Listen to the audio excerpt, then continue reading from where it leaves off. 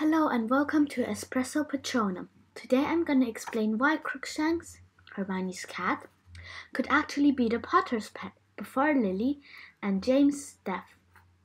It is confirmed that the Potters had a cat because in the Deathly Hallows, Harry finds a letter which Lily wrote to Sirius, and Lily wrote that Harry nearly killed their cat while flying on his first broomstick, which Sirius actually gave him. Then, in The Prisoner of Azkaban, the lady in the pet store said that Crookshanks has been there for quite a while, which could be 12 years, because Harry's parents died 12 years before The Prisoner of Azkaban.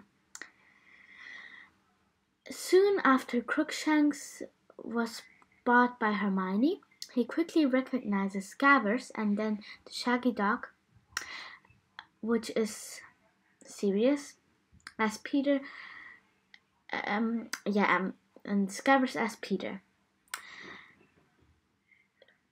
Crookshanks could have recognized both of them because they both would have frequently visited Lily and James when Crookshanks was with them. And of course, they sometimes turned into their animagus forms, because why not? Of course, it also could be the power of Crookshanks, because he's half Kneazle, which are magical cats who recognize unworthy people and animals. And I also found something interesting while looking for information on this topic. Well, this is not really this topic, but yeah. It was that Lily was actually pregnant when Voldemort killed her.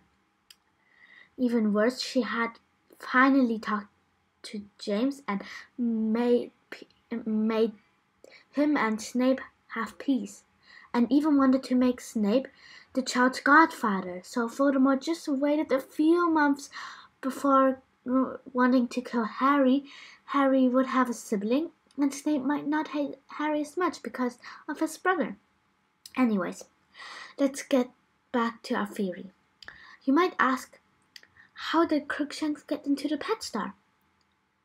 I don't think that Godric's Hollow is close to there. Well, I have two theories for that. The first one is Hagrid took Crookshanks to Diagon Alley before he took Harry to the Dursleys. Because why did it take so long to come? Of course he could still look for Harry, but I don't think it would have taken them very long.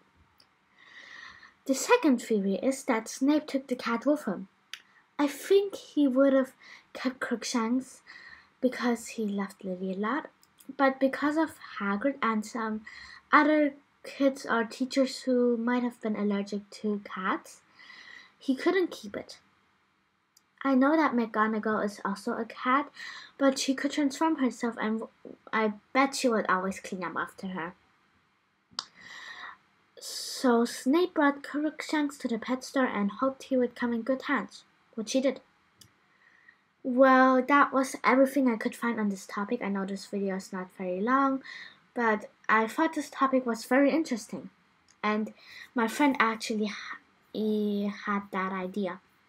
So J.K. Rowling did not confirm anything about that, but also not decline it. Well, I hope you guys enjoyed this video, and the next video will be uploaded in 2 days. Goodbye!